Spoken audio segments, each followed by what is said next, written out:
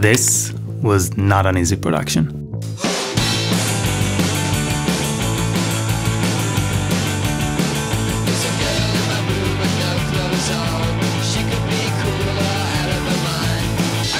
But wait, let's start from the beginning. What's up guys, it's Yuval here, and in today's video I want to show you how I created this fashion film. From start to finish I'm gonna touch on the gear, cinematography, editing, color grading, and everything in between, as well as some of the challenges we faced and the things I've learned from this production. But first I think it would make sense for us to watch the entire thing, the finished edit. So let's do that and then we'll break everything down.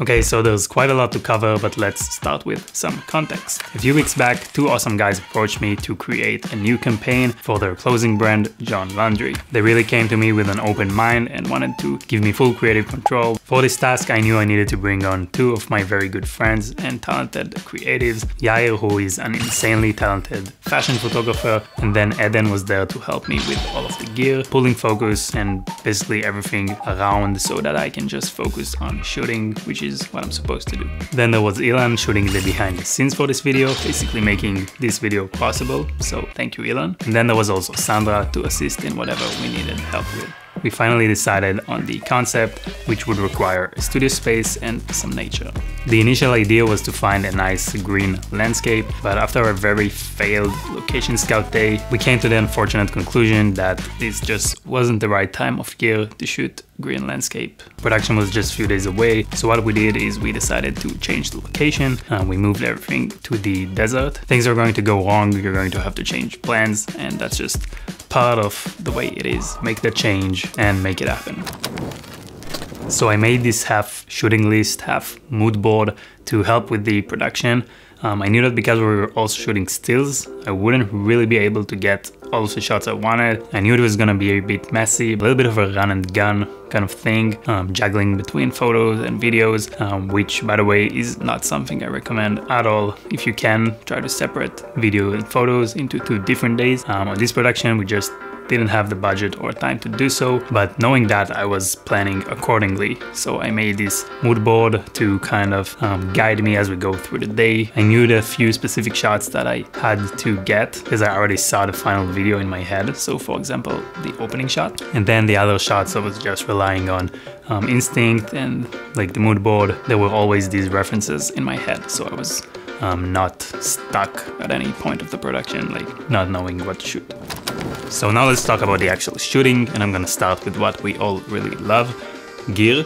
And in this case, gear really does matter. So in most of the videos I've shot this far, I've only shot on the Pocket 6K or the GH5, usually the 6K, with the Sigma 18-35 art. And like that setup is great. It has amazing picture quality and really I think you can do amazing things with it. But for this production, I knew I wanted to bring something different. I know what I can get from the Pocket and the Sigma, and it just wasn't what I was looking for this video.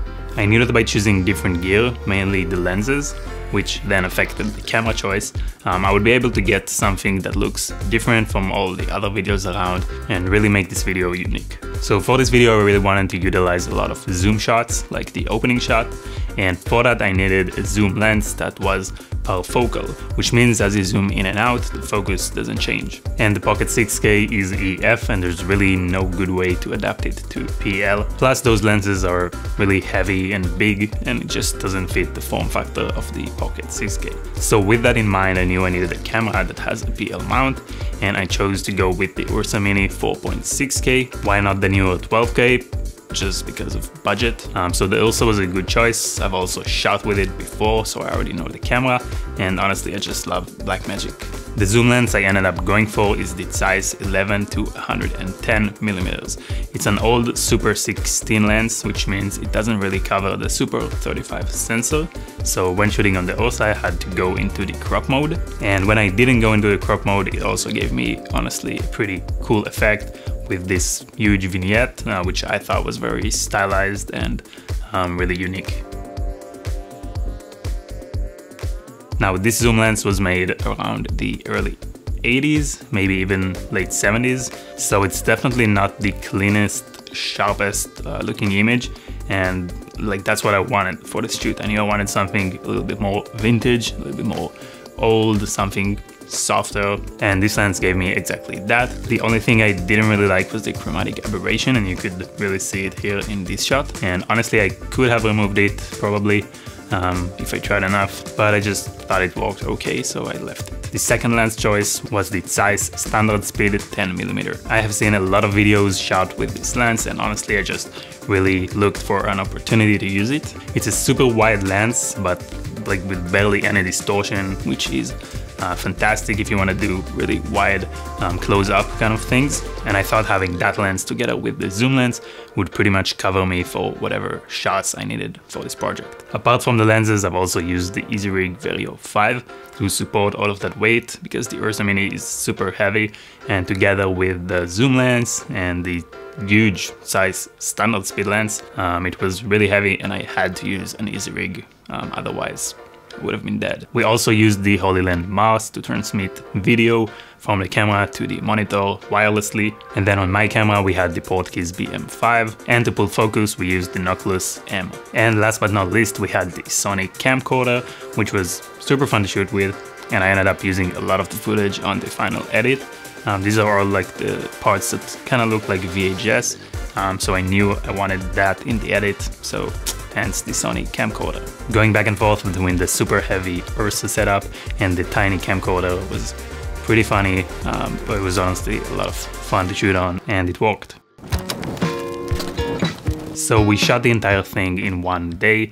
That's all we could do with the budget that we had. So the first part of the day was the studio. We arrived there early in the morning, and we only had a limited amount of time because we had to also drive out to the desert, which was a 2-hour away drive. In terms of lighting, for a lot of these shots, it was only the projector with no additional lights. And then on other shots, we used the Nanlite FS150 to bounce some light off the white wall to the sides or move the light around to create this effect. And then we also played around with the Nanlite Power Tube, which is an RGB light that I take with me to any production. Links to all of that in the description. After the studio, we had a 2-hour drive into the desert, and we started shooting just before sunset. We were only using natural light since we didn't really have all of the gear and the manpower, honestly, to create huge setups with, like, you know, big diffusions and all of that stuff. It just wasn't like a production like that. We didn't have the manpower, we didn't have the time also, so we just had to do with the natural lighting, which is fine. For the zoom shots, we mounted the follow focus on the zoom ring, and it's honestly didn't work out as well as we expected it to. Probably we should have rented out like a proper zoom motor unit, but eventually with the help of some slow motion and then also warp stabilizer and a few takes, we managed to get the shots we needed. Then some other shots were more of a run and gun style shoot, which wasn't easy at all with the huge setup that I had. I was running around trying to capture you know, as many shots as I could basically, and also looking back into my Milanote Moodboard. And again, we just had to do that dance between stills and the video, which is never easy, but I'm happy with the shots we were able to get. After the sun has gone down, we shot into blue hour, and we had this special glass that we rented out from someone that you could actually stand on. So that's not just like any glass.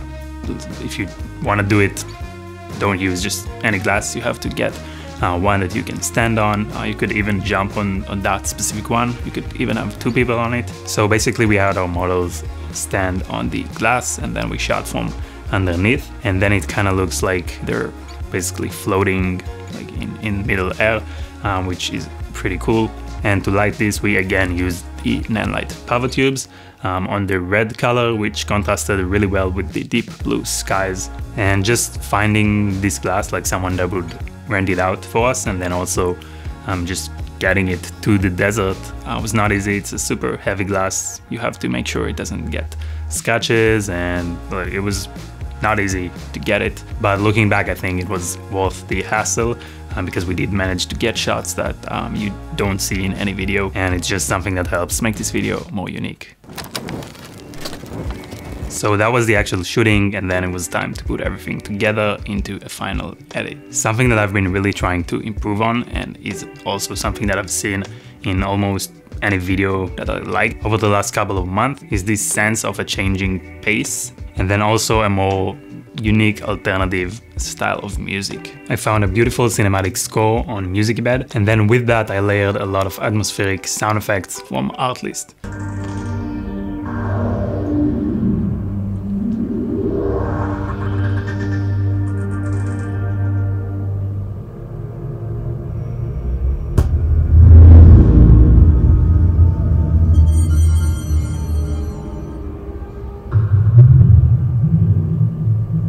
My edit starts off with these long zoom shots, which helps build tension right at the beginning and like sort of just reveal the characters, the location, and just the overall atmosphere for the film. This entire opening sequence is kind of slow and cinematic. It's really building up, and then there's the drop. We move into a fast-paced, quick edit kind of sequence with a lot of energy, with a lot of effects that I've done practically in Premiere.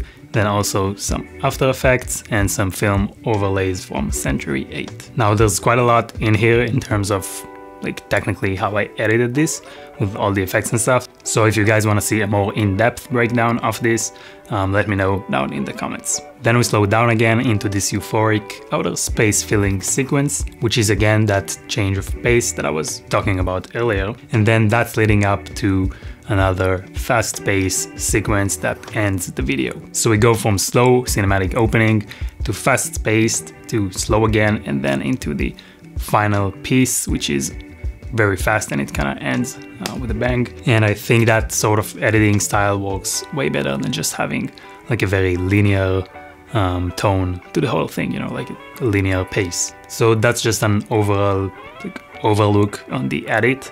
And again, if you want to see a more in-depth tutorial, let me know in the comments. But now let's move into color grading. So the most challenging shot was definitely the opening shot. Whenever you shoot sunset backlit like that, it's very difficult to maintain all of the dynamic range, the details and the color in the sky, and then also preserve enough details in the shadows. So for that I used the HDR wheels, which was my first time using them, and I was super impressed with what I could get out of that. I think it would have been very difficult to grade it the same way without the HDR controls. So I'm glad this shot gave me the opportunity to actually use the HDR wheels and test them out, because I'm gonna be using them a lot now. So whenever you have a scene with a very high dynamic range, I definitely suggest going for the HDR wheels. It's gonna make your life way easier. For most of the other shots, I color graded them with the Century 8 film power grade, which I spent a lot of time creating and developing. And if you want to get that, then there's also a link in the description with a 10% off discount code. Since making these power grades, I've used them on almost any project that I color. Because it's a power grade and not a lot, it's very versatile, and I can make it work for whatever project, with whichever camera I'm shooting, or whatever profile I'm shooting on. So again, if you want to check these out, there's a link in the description below. So in the end, I was really happy with how this whole campaign turned out, the video and then also the stills. As a whole, this campaign was successful. The clients were happy, we were happy with the results.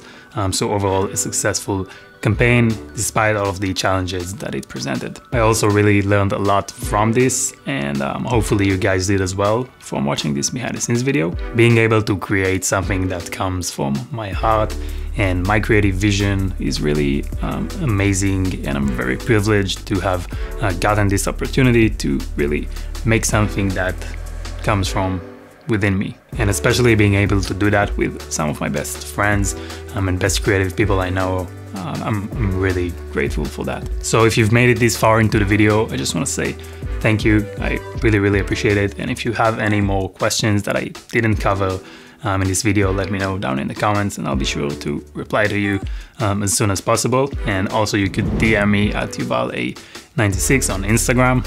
Let's connect, let's talk, shoot me a DM. I also upload a lot of behind the scenes from productions over there, as well as just my daily life as a creative. So if you want to check that out, it's YuvalA96. And if you want to check out the film assets and the film power grades, again, there's a link in the description with a 10% off discount. But that is honestly it for this video.